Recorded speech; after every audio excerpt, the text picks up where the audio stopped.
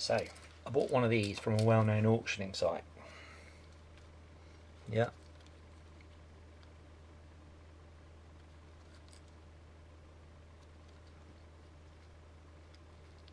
Three cables plugged into the back. Now I put these little chops on the end, little connector blocks, which are great little things, reusable, so if you cock up you can redo them. But basically I've got a three, because there'll be three cables going into the white.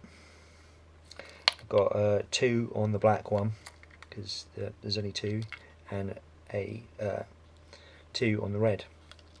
So that's how it looks.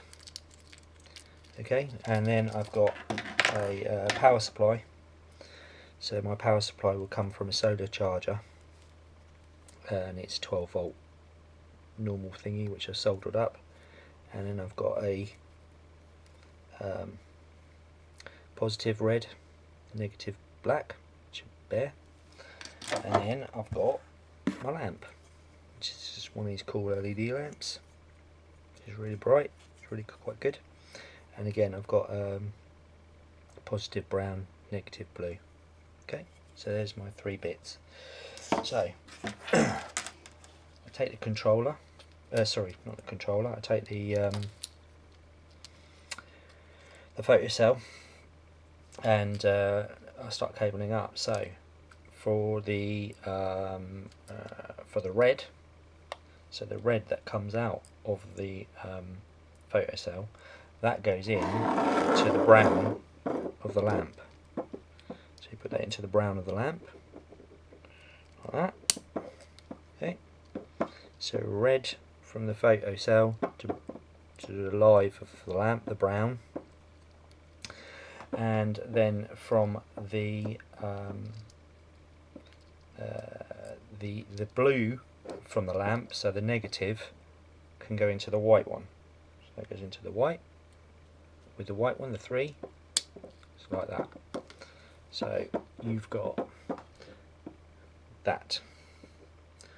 Okay, and then you've got the remaining black connector. So the black connector goes to the live of your power source. So that goes into there. Okay, so your black from your sensor to the live, your red on your power source, and then that leaves one hole free on your 3 connector. Yeah, so in there you put your black from your power source to there. Give it a little twist, so it goes in there nice and cleanly. And there you go. And that is how you connect it all up. Yeah, so lamp, we'll run through it again. So the lamp, the live from the lamp, so that's a brown, goes to the red.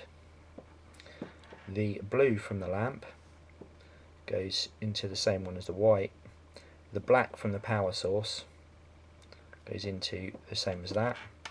And then from the black from your sensor, photocell, goes with the red from your power source. And that is how you connect it all up, like that. And hopefully it's all good. I know it's all good because prior to this video I stick it into the controller on my solar panel, and it all worked cool. And I put my hand over that photocell and the light came on. So all good. Alright, thanks for that.